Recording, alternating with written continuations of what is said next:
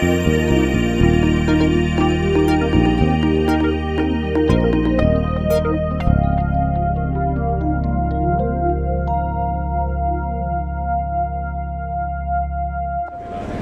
so today we're running in the Student Cluster Competition, and the first part of the Student Cluster Competition is to run HPL, or High Performance Lindback.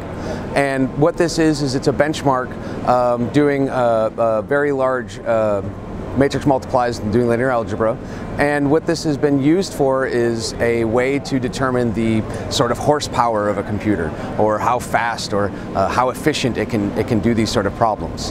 And so as the first part of the Student Cluster Competition, we run this standard benchmark that you see running through all sorts of supercomputing centers.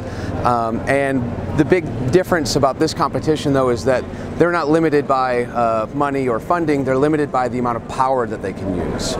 And so what we have here is a graph showing how much power is actually being used by each team. They have two separate power circuits, and the goal for them is to get as close to that power limit as they can while getting the highest efficiency on their HPL run. Ready? After the HPL and HPCC part of the competition is over with, what the teams will be turning their focus on are the three applications that they've been preparing for over the summer, which include AdCirc, NAMD, and MATLAB. And then they will also get a mystery application that will be given to them at about 7:30 p.m. tonight. And then they will begin to compile that and learn how to either optimize it or run it as is, and while they're also running all their other applications.